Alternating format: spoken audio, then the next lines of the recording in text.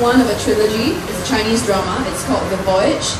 In Mandarin, it's called 唐山到南洋. We started in May, and we are going to finish up the filming of it in China.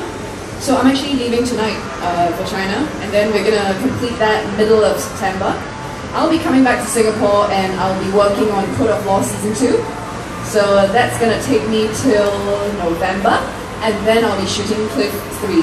So nice. Quite a busy year this year. That's a great year, and I'd just like to add that you will be defending me in Code of Law Season 2. Oh, what crime have you committed, Paul? I cannot say what crime I committed because of course I'm innocent. Oh, right. And you know the thing about Code of Law is that there must be a murder case before we have anything to do. Yes. So okay. Right. Well, it's quite a nice pivotal point for your character, actually. Oh. So I'm glad to be part of that episode.